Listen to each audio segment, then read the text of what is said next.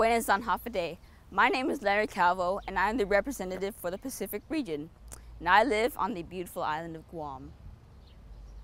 Guam is the largest and southernmost of the Mariana Island chain and the closest landmass to the Mariana Trench. It is surrounded by the Philippine Sea to the west and the Pacific Ocean to the east.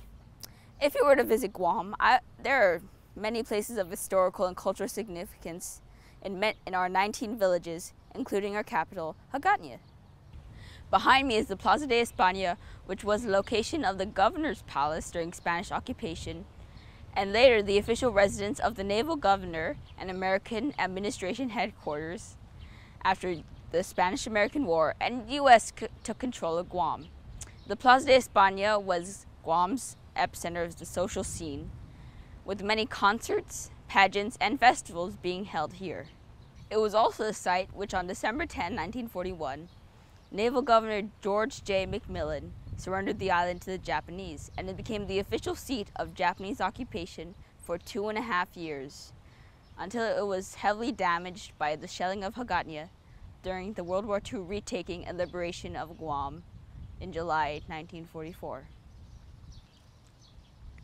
It still serves as a center for civic functions such as the inauguration of the Governor of Guam and a reminder of Guam's colorful past. Latte stones are unique to the Mariana Islands, as they were house supports for the ancient Chamorro people. These ones here were brought from the south of Guam to here in Hagåtña. They're a monument to a culture that has thrived through much change and a symbol of strength for the Chamorro people. If I were to take you to visit Guam, I would definitely take you to our warm oceans, where I like to spend some time snorkeling and paddleboarding with my family.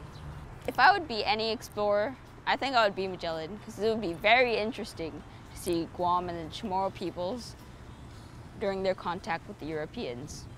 If I could go to anywhere in the world, I think I'd go to the Iberian Peninsula, so I could see both Seville and the Azores, where my parents' ancestors are from, so I could learn more about their history and culture. How do I smush all that information in my brain? I not only like to learn the geography of the country, but also its people, animals, culture, and even food, because it keeps me interested. If I could be leader of the world for one day, I would try to stop conflicts between all countries and peoples. Hey Nat Geo, did you know that the first trans-Pacific flight made stops in Hawaii, Midway, Wake, and Guam before stopping in Manila? The China Clipper took off from San Francisco at an average rate of 115 miles per hour, and in total the trans-Pacific flight took 59 hours and 48 minutes. When I grow up, I think I'd like to travel around the world and build buildings in countries all across the globe. Thanks, Nat Geo. I'll see you in Washington.